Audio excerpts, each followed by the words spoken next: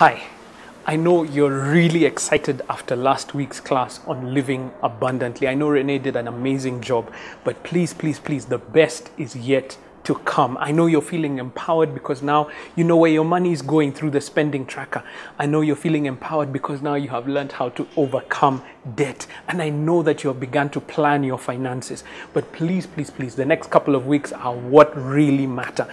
We're going to be teaching you on equities and how to invest in the stock exchange and shares. And many people have gotten their fingers burnt, especially through IPOs, because they didn't understand. When they went into Safaricom, they thought they would go and get 40 shillings. But you know that there are people who made billions on the Safaricom IPO simply because they understood it. And so please don't miss the class on equities. We're going to teach you about bonds. And some of you may not have learned about bonds and treasury bills yet, and you're itching to get your hands into it. Please come for that class because it is an amazing tool to continue to build and grow your wealth. Finally, we're going to have a class on real estate.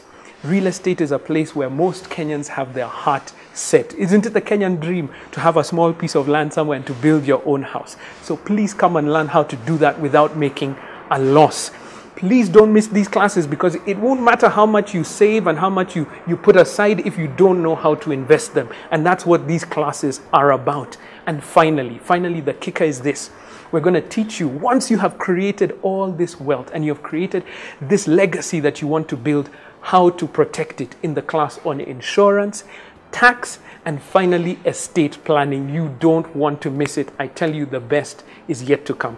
And we're working really hard because campus edition is starting on the 12th. And so in case you may have someone who is in the campus age group, in their late teens, early 20s, and you want them to learn these things as early as possible. Remember, if you had learned this when you were 22, where you would be by now. Please do send them to Centonomy Campus Edition. And also, we hope to see you in class over the next couple of weeks. See you there.